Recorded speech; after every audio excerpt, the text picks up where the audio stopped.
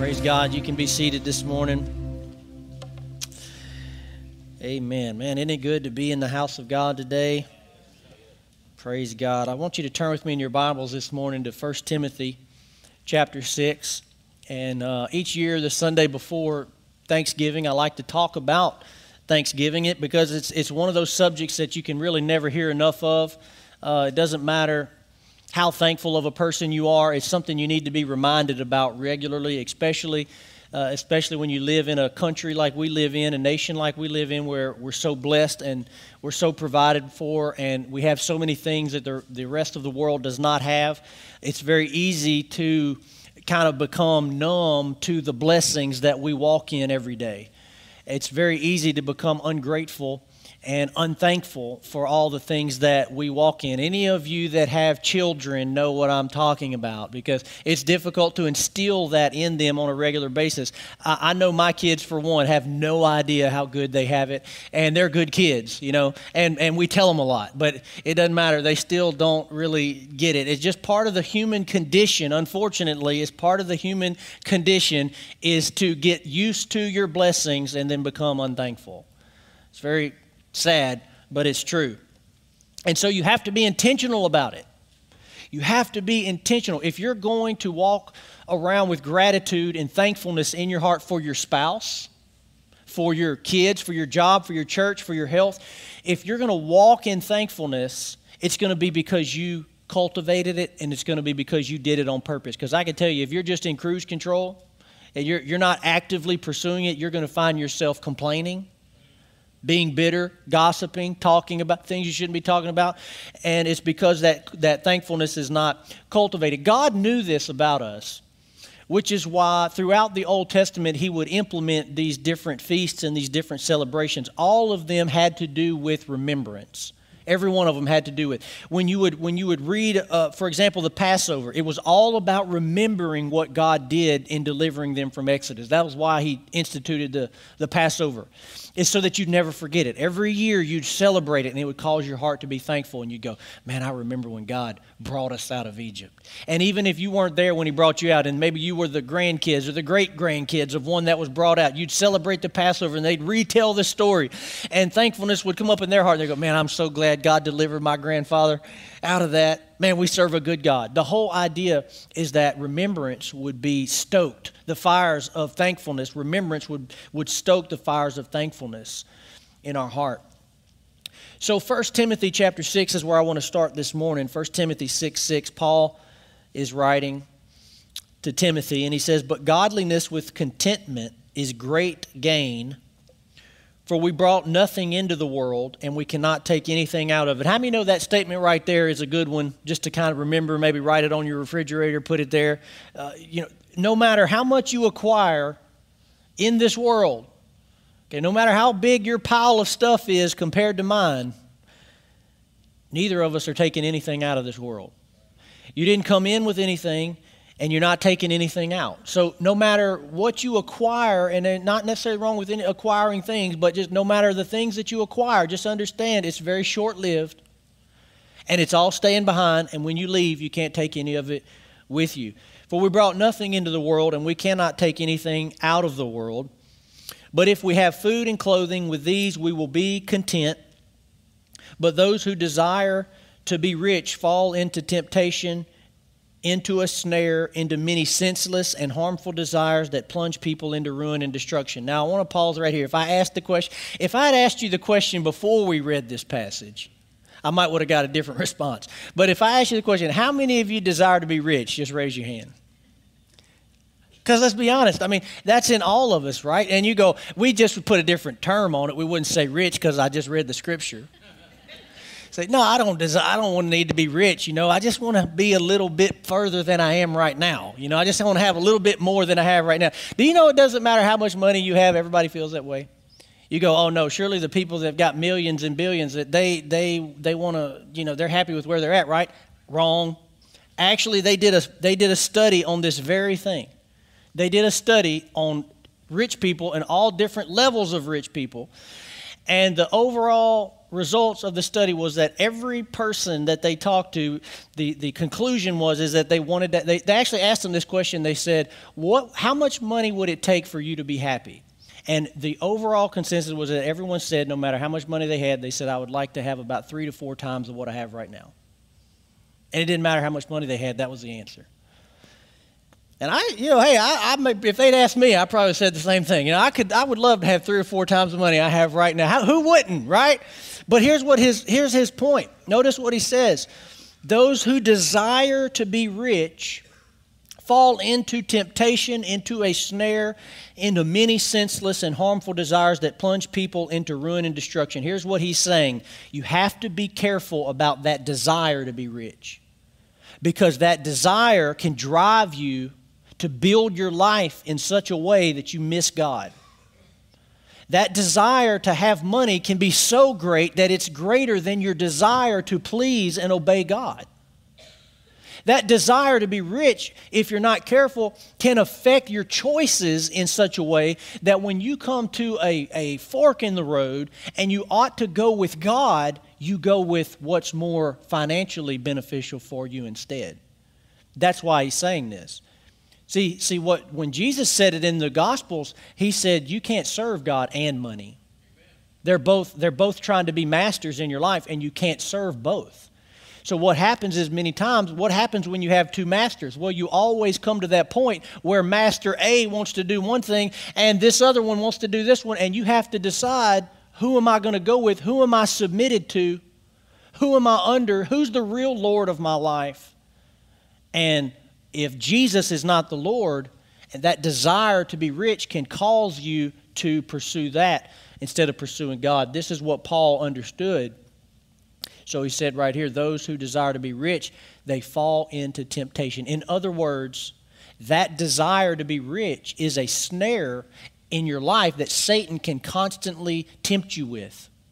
It's an open door in your life where Satan can constantly put things in front of you to trip you up. Now, today we're talking about, we'll talk some about finances, we'll talk about other things. But let me just say this, any inappropriate desire in your life, any desire in your life that shouldn't be there is an open door for the enemy to tempt you in that area.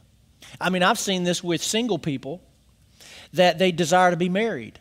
Everybody desires to be married. A lot of people desire to be married. Nothing wrong with that. But I've seen where that desire begins to consume their life. And so instead of following God and letting that be the thing that consumes their life, all they can focus. So that desire to be married is it's consuming their mind and their thoughts. And so before you know it, they'll be with anybody, even if they're not a Christian. They'll be with anybody, even if it's out of the will of God. So what happens is that desire, Satan knows it. And so he uses that desire to tempt and to come at you. What is he doing? He's trying to trip you up. He's trying to get you off. And he comes at that inappropriate desire. Actually, the word in Scripture for inappropriate desire is actually the word lust. It's to lust after something, it's to desire something that you really have no business desiring. So, verse 9, he says, but those who desire to be rich, so that desire to be rich is something Satan uses to tempt. The desire to be rich, to fall into temptation. He said they fall into a snare, into many senseless and harmful desires that plunge people into ruin and destruction. For the love of money is a root of all kinds of evil. It is through this craving that some have wandered away from the faith and pierced themselves with many pangs. So this is very powerful, verse 10. He makes it clear that this craving and this desire is so powerful that it can affect your relationship with God. It can affect, actually, he says some have wandered away from the faith as a result of it. Now let me ask you a question. Does Paul the Apostle know what he's talking about? Or is he just off base on this? Does he not really understand what he's talking about? Is he mistaken? Can we actually coexist in our Christianity with pursuing stuff, pursuing wealth, making that the aim and the goal of our life, but also we can still pursue God and love God and go after that? And I understand that we all have jobs and we all have occupations, and we go to those things every day and we do them and we make money and that's how we live. I get all of that. I don't think he's against that at all. But what he's talking about is when you're comparing the two, when you're comparing your desire to be rich with your desire for God, when you're comparing your pursuit of wealth with your pursuit of God, what does it look like? Can you look at them and not really tell the difference? Is it just about the same? Or does it obviously far outweigh it that anytime I've got to choose between money, anytime I've got to choose between wealth, anytime I've got to choose between stuff and God, I'm always choosing God. Matter of fact, I don't care if it costs me stuff, if it costs me money, if it costs me status, if it costs me influence, it doesn't matter. I'm always choosing God. And that's his concern here, because he's saying to live the Christian life, that's the type of commitment that it's going to take. It takes that level of devotion and commitment to it. Amen?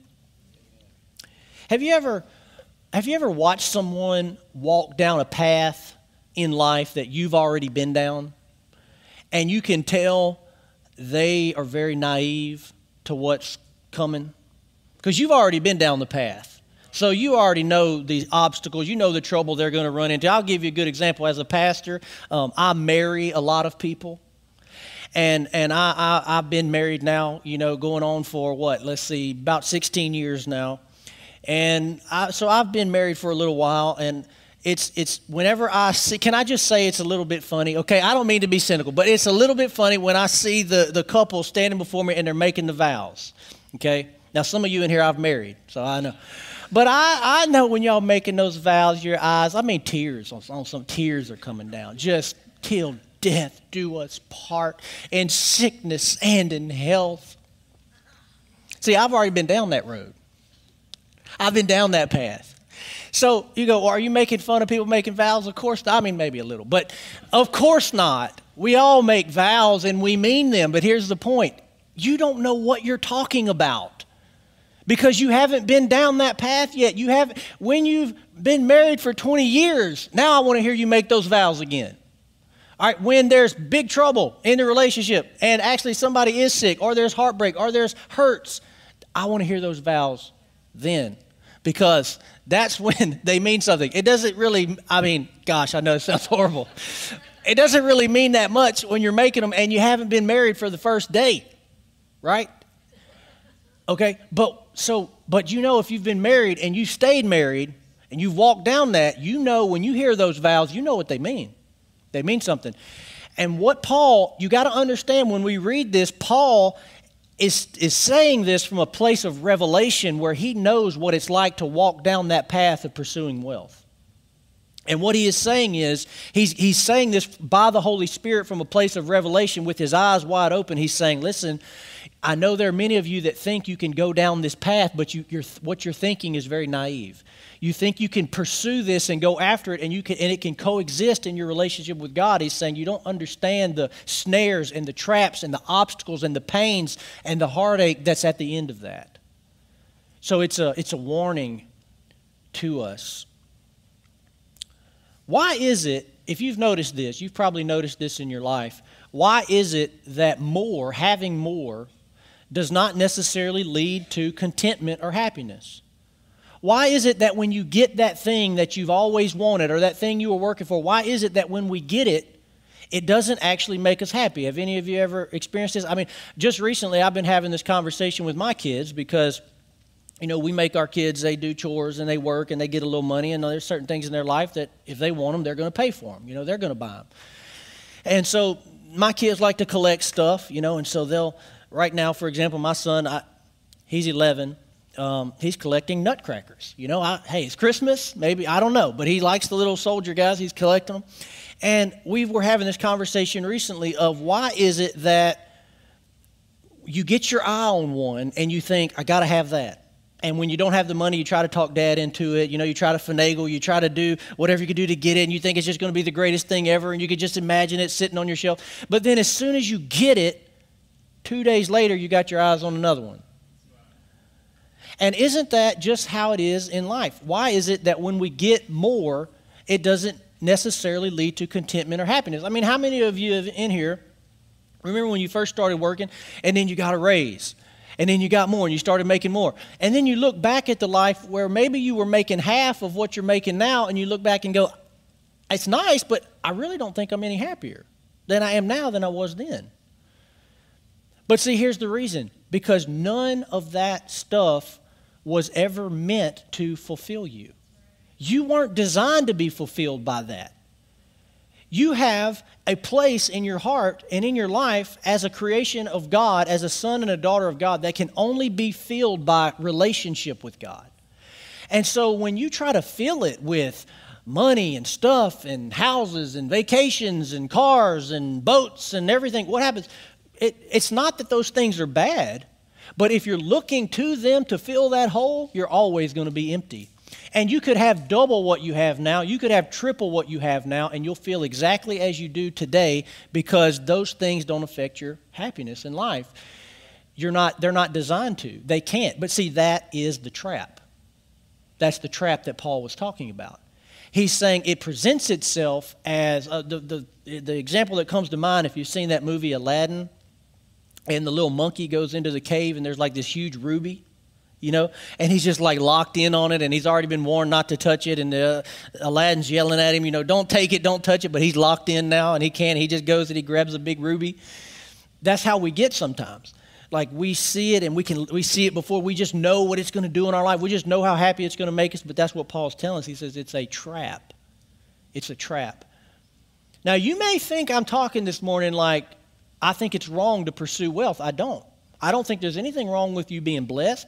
I don't think there's anything wrong with you making money and having none of that. What I believe Paul is concerned about, and when you take the whole counsel of Scripture, what you realize is no, it's nothing wrong with being blessed. But you see, it's how you go about it, and it's the place that it has in your life. The Bible tells us in the book of Proverbs that the blessing of the Lord makes rich, but adds no sorrow with it. So in other words, he's saying there is a way to get rich, but it fills your life with sorrow. It fills your life with pain. It fills your life with emptiness. He said there's another way to be blessed, which is by pursuing God and doing it God's way, putting the things of God first and letting Him increase you. So you can do it yourself, or God can do it. Amen. There was one psychological study that was done where they looked at 225 research projects that had been done on this very topic, what we're discussing this morning. And this is the main question they were after. Does success lead to happiness? These were not, Christian research projects. These were just, regular psychological research projects. They looked at 225 studies that had been done, and they were looking for a pattern. Does being successful, does reaching that goal, does getting to that place in life, does it lead to happiness? Here's what they found. They found that no, it was the exact opposite. They found that it was the exact opposite. That when happiness preceded success, actually happiness led to people being successful. In other words, if they found happiness first, if they found happiness in their life, in their current situation, that those happy people generally produced success in their life. But if you were unhappy before you got the success, then you were unhappy after it, just the same. It made no difference. It might have made difference in the short term, but long term, no difference. So this is actually, short of the 225 research projects, we could have told you this from Scripture. Because that's what Paul means when he says contentment. He's saying with your current situation, find contentment and happiness right where you're at. You go, but I don't like my current situation. I understand. But find happiness and contentment in it, and I promise you that will actually end up being your path out of that situation. You know how many times in the Bible we are specifically commanded with this exact phrase, give thanks?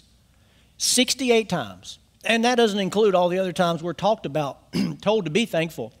But that exact phrase, give thanks, is found 68 times in the Bible. You know how many times you'll find the word complain, or the command to complain or to gripe? Not one. Never told to do that. So we're told 68 times in Scripture to give thanks, We're never told to gripe or complain, but how many of you know that many of our conversations and many of the words that are coming out of our mouth, it would seem like the Bible told us 68 times to complain and to gripe. But listen, this is what I've learned walking with the Lord. I don't know what it is about this with God, but until you are content in your exact situation that you're in now, until you are content without your circumstances changing at all, until you're content there, God will not move you out of that.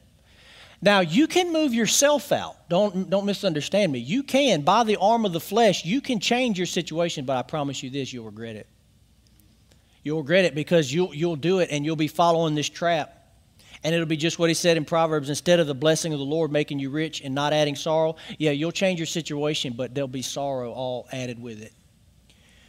But God has no problem advancing you. But until you are content with your exact situation now, he will not move you to the next phase.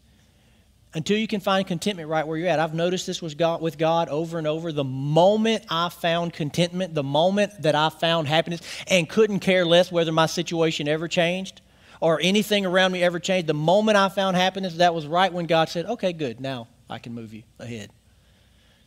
And I've tried to figure that out and think about it, but I think it has to do with this. Because God is training us because he wants us to be content in him. See, because he's with us no matter what our circumstances, no matter what our financial situation is, no matter what's going on in our life. God is with us, and when our happiness, he's our source of happiness and joy, we can find contentment right in the middle of wherever we're at. So he doesn't ever want us to find contentment or happiness on our circumstances or on the external things. In week 1, we looked at in John chapter 6 where Jesus said, I am the bread of life. And this is exactly what I believe he meant. That the bread of life means that he is our source. He is the sustenance of life. In John 6:32, we read this in week 1. But it says, Jesus then said to them, truly, truly, I say to you, it was not Moses who gave you the bread from heaven, but my Father gives you the true bread from heaven. For the bread of God is he who comes down from heaven and gives life to the world. They said to him, Sir, give us this bread always. Jesus said to him, I am the bread of life. Whoever comes to me shall not hunger, and whoever believes in me shall never thirst. What does he mean when he says the one who comes to me is never going to hunger again? It means that you will be satisfied. You will be complete. You will be fulfilled in me because I am the bread of life. Money's not the bread of life. Things are not the bread of life. Status is not the bread of life. Jesus is the bread of life. And when we get our focus off and we start trying to draw only what the bread of life can give us, but we start trying to draw it from other stuff, how many know it always leaves us empty and disappointed? No, Jesus is the only bread of life. Amen? I want to read you, this is part of these studies they were doing on wealthy people. I want to read you some of the things that they discovered and found. We'll just kind of go through them quickly, but I found this interesting to me. This was from several different studies they did. I'm going to read you some quotes in just a minute. This is from Brooke Harrington, a professor at the Copenhagen Business School, who had studied and written about financial practices of the super wealthy. She said, the question that rich people ask themselves about their money is not, do I have enough money to buy this expensive thing I want? But rather, do I have as much or more than these people I'm comparing myself with? The sensation of being well off is not about fulfilling a childhood dream of buying a sailboat or something. Feeling wealthy is about comparison with others in your reference group. So the question is not what individuals want to buy, but what they feel they must buy in order to keep up their status. So for many, wealth is just a status. It's who they want to be in life. It's the status they want to have in life, and that becomes what it all is about. But how many of you know we should be getting our status from who we are in Christ? We don't get our status from our wealth, what we have or what we don't have. Our status comes from who we are in Christ. And I don't think social media has helped this. I think, you see social media and you see all your friends and they're, driving this, living here, taking this vacation, doing that.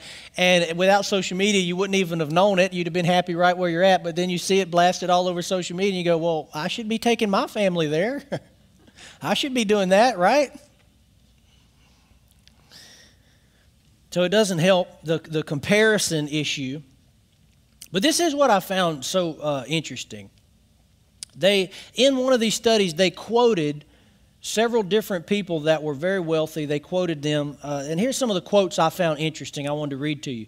One guy said, I thought if I could make $10 million, well, that must be too easy. In fact, I honestly thought everyone else had probably already made $11 million. So then I felt poor again. I now needed $100 million to be happy. Another guy said, for me, at least, I can say with absolute certainty that it has not made me any happier. One guy said this about his mother who had attained a great amount of wealth. He said, after she attained what she thought was success, my mother was diagnosed with stage 4 cancer. She spent the days up until her death regretting almost all the choices she made and beat herself up day after day. One of her last journal entries included reflections on how unappreciative she was with the things in front of her, and finally realizing happiness does not lie with superficial matters a little too late. Another guy said, after a few months of wealth, you will eventually get used to it and become the same person that you are now. These are not Christian people, but I thought, man, that's very insightful. This one said, having grown up as a child in a family which can be described as old money, and having since then lived in humbling circumstances, I can say for sure that families from old money treat their children like gods. When I was little, I used to take kids aside and explain to them that I was indeed God. Psst, you know I'm God, right? Obviously that feeling has left me now, but it hasn't left my father who used to tell me that we have blue blood. He now sits in his room in constant depression and is the most miserable person I know. So I know these are extreme examples, but the point is it doesn't matter how much money you have. That can't make you happy. Again, I want to emphasize, I'm not against you having money. I don't believe God is against you having money. Matter of fact, I believe that God can ordain circumstances in your life as a result of generosity and as a result of being faithful to God, that He can ordain situations in your life and job opportunities and promotions and things so that you can be blessed and so that you can bless the gospel and you can pursue the things of God and you can be generous to other people. I believe God does that and gets involved, but you can also do it yourself apart from God. And that's the key part that I believe we see in Scripture is don't go after that like a God. Just go after God.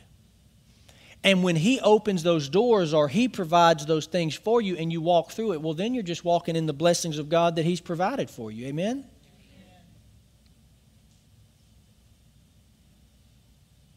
I want to read this last passage of Scripture in Philippians 4. Paul is writing, and in Philippians 4, verse 11, he says, for I have learned in whatever situation I am in to be content. Now, for many of us, we have not learned that lesson. Paul learned it. He said, I learned that whatever situation I'm in to be content. I know how to be brought low, and I know how to abound. And I believe if we could ask him, he'd say, and I prefer to abound. But I know how to be brought low also. In any and every circumstance, I have learned the secret of facing plenty and hunger, abundance and need, and it is this: I can do all things through Him who strengthens me. Now, to be honest with you, we've misused this verse for years. People love to quote this verse. I can do all things through Christ who strengthens me. And what we mean a lot of times when we say that is whatever I'm doing at the moment, whatever I'm trying to accomplish, I can do it because God's strengthening me to do it. That's not actually what this verse is saying. It's not what this verse is saying. What we've meant by that oftentimes is we come up with our own vision and our own goal and our own things that we're trying to accomplish, and then we just want to attach God's name to it, like, well, God's going to help me do my own thing in my own direction that I'm going in my life. That's not what this passage is not telling you that any single thing you set your mind to you can do because God is with you. That's not what this passage is telling you. What this passage is telling you is that in certain times of your life you might be up and in other times you might be down, and whenever that is the case, God's strength will strengthen you to walk through it. And that your joy and your enjoyment of life can be constant because you're not drawing your strength from the circumstances. You're not drawing your strength from the money. You're drawing your strength from God. So whether I'm up or whether I'm down in my finances or my job or my circumstances or in my stuff, it doesn't matter because I wasn't drawing my strength from that to begin with. I was drawing my strength from God. So this is the revelation that Paul had, and that's why he said it's the secret. He said, I have learned the secret of facing plenty and hunger, abundance and need. It doesn't matter. He said, I can go through either one because it's Christ who's strengthening me. In other words, I'm connected to the vine. I'm connected to the true source. I'm connected to the bread of life. And that's where I'm drawing all of my strength, all of my fulfillment is coming from Him. So when these circumstances are up and down, it makes no difference. So I'm connected to Him. And that is the secret to contentment and to being thankful. Amen? So this week is Thanksgiving. And I've made it a practice in my life that each week of Thanksgiving, usually on the morning of Thanksgiving, but if not, sometime during the week, I always like to get alone by myself. I like to get a journal. And I just start to list the things in my life that I'm thankful for. And I just tell God, thank you for this. Thank you for doing this thing. And just like Paul's saying, there are ups and downs. Every year is not the same. Some years up, some years down. Some years things are going good, some years not. But when I take that time to just sit down and journal and write all the things I'm thankful for and all that God has done and all the ways He's blessed me and my family, you know what happens? Discontentment just disappears. You know, whatever my eyes had been on, because it refocuses me on the things that I have to be truly thankful for. And that's the thing about contentment and thankfulness. It all is dependent on what you're focusing on. There's negative things that happen in all of our lives. There's bad things that happen in all of our lives, and there's good things. But it has to do with what you are meditating on and what you are thinking about. Some people make a really good habit of just focus. They're so focused on the negative that's happening that they can't see the good things and the blessings that God is doing in their life. Amen?